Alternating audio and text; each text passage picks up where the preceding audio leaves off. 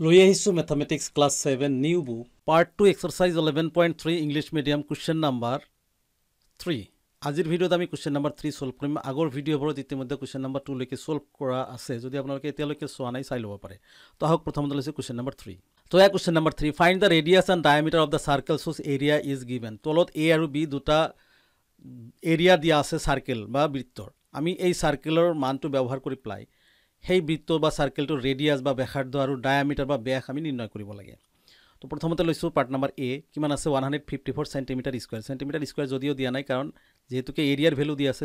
square এটা থাকে alright তো আমি সলিউশন হিচাপত প্ৰথমতে লিখিম গিভেন কি বস্তু ইয়াতে দিয়া আছে সেইটো লিখিলে ভাল হয় গিভেন এৰিয়া অফ সাৰ্কেল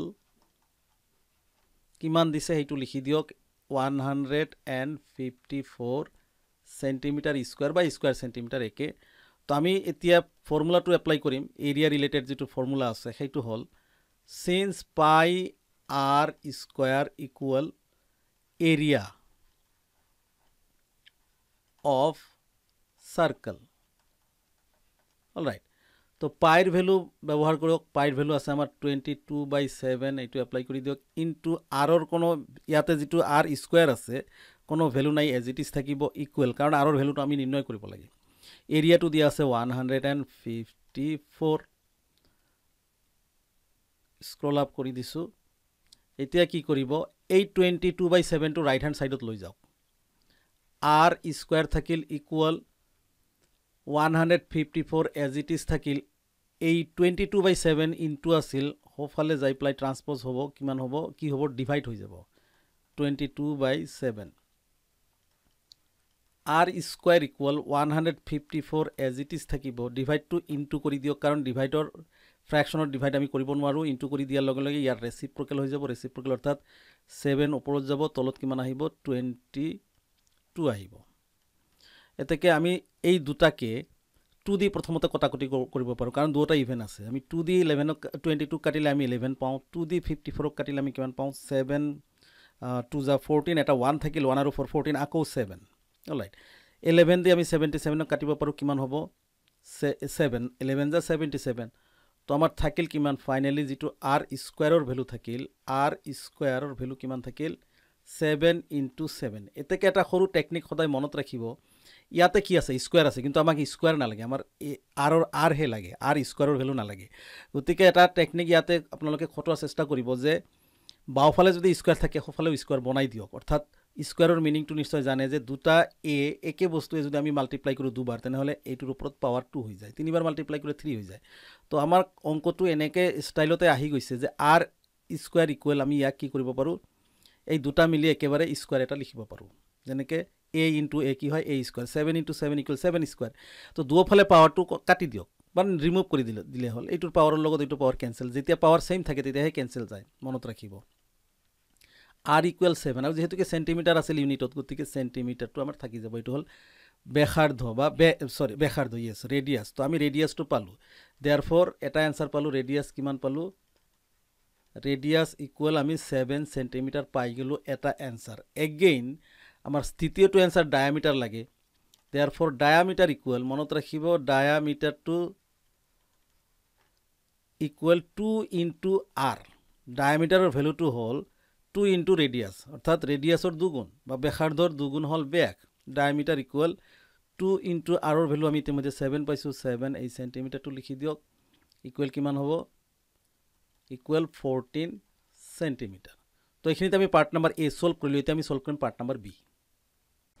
এখিনিতে সৰু এটি অনুৰোধ জনাব বিচাৰিছো প্লিজ ভিডিওটিত এটি লাইক কৰি আমাক উৎসাহিত কৰাৰ লগতে পৰৱৰ্তী ভিডিওসমূহ নিয়মীয়াকৈ পাবলৈ যদি আপুনি এতিয়াও চেনেলটো সাবস্ক্ৰাইব কৰা নাই প্লিজ সাবস্ক্ৰাইব কৰি আমাৰ লগত থাকক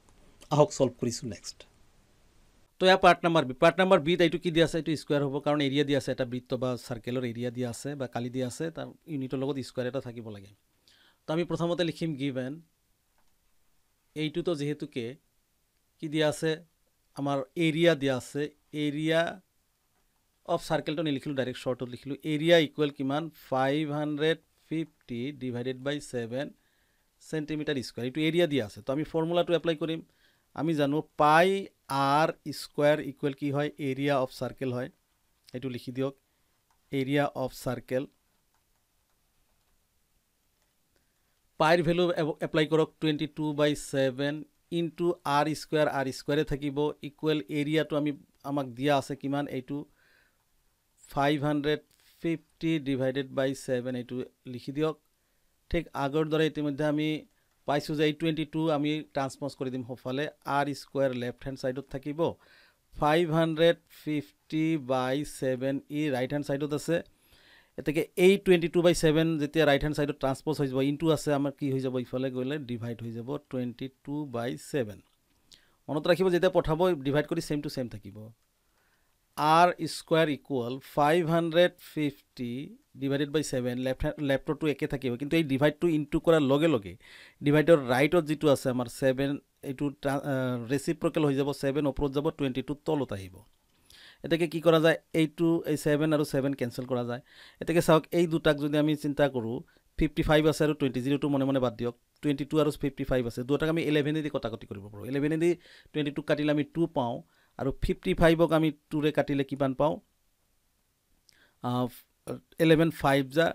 55 পাও এটা 0 আছে 0 টো আমি ইয়াতে বহুৱাই দিও এটাকে চাওক এই যে 2 দি আমি আকৌ 50 কাটিব পাৰো 2 ৰে 50 ক্যান্সেল কৰিলে কিমান পাও 25 পাও নিশ্চয় বুজি পাইছে একেবাৰে সহজ কটাকটিটো এটাকে কি হল যে r স্কয়াৰ ইকুৱেল আমি কিমান পালো 825 পালো মনত ৰাখিব এই স্কয়াৰটোক এতিয়া ৰিমুভ কৰিব লাগে কাৰণ আমাৰ ৰেডিয়াসৰ ভ্যালু লাগে ৰেডিয়াস স্কয়াৰৰ ভ্যালু না লাগে গতিকে ইফালেও আমি কিবা টেকনিক কৰি এটা স্কয়াৰ বনাব পাৰো নেকি হেতু চিন্তা কৰিব লাগিব r স্কয়াৰ ইকুৱেল 25ক যদি আমি ফ্যাক্টৰাইজ কৰো তেনলে 5 এ দি কটাকটি কৰিলে 5 5 যা 25 পাও 5 * 5 অৰ্থাৎ 5 * 5 ৰ যেটো আমাৰ ফৰ্ম আছে এইটোক আমি দুবাৰ মাল্টিপ্লাই হলে এটা সেম নাম্বাৰ দুবাৰ মাল্টিপ্লাই হলে আমি এবাৰ লিখি ওপৰত পাৱাৰ 2 বহাব পাৰো দুফালে পাৱাৰ সেম হৈছে পাৱাৰ 2 এতিয়া পাৱাৰে ক্যান্সেল কৰা যায় যদি হে একে পাৱাৰ থাকে অলৰাইট এতেকে r ৰ ভ্যালুটো আমি কিমান পালো r = 5 যেতুকে ৰেডিয়াস সেন্টিমিটাৰত হ'ব r ৰ ভ্যালু অৰ্থাৎ ৰেডিয়াসৰ ভ্যালু আমি পালো 5 সেন্টিমিটাৰ আমি লিখি দিব পাৰো এটা आंसर আমাৰ হৈ গল ৰেডিয়াস = 5 সেন্টিমিটাৰ অলৰাইট এতেকে আমাক ডায়ামিটাৰ লাগে তো ইতিমধ্যে আমি জানো therefore diameter equal 2 into r বা ৰেডিয়াসৰ দুগুণ হয় ব্যাসাৰ্ধৰ দুগুণ 2 into r ৰ ভ্যালু আমি ইতিমধ্যে কিমান পাইছো 5 পাইছো সেন্টিমিটাৰ লিখি দিয়ক এতেকে কিমান হ'ব 2 5 যা 10 হ'ব 10 সেন্টিমিটাৰ এই आंसर তো এইখিনিতে আমি কোশ্চেন নম্বৰ 3 a আৰু b সলভ কৰিলো আজিৰ ভিডিঅ'ত ইমানে আকৌ লগ পাম নেক্সট ভিডিঅ'ত তেতিয়ালৈকে ধন্যবাদ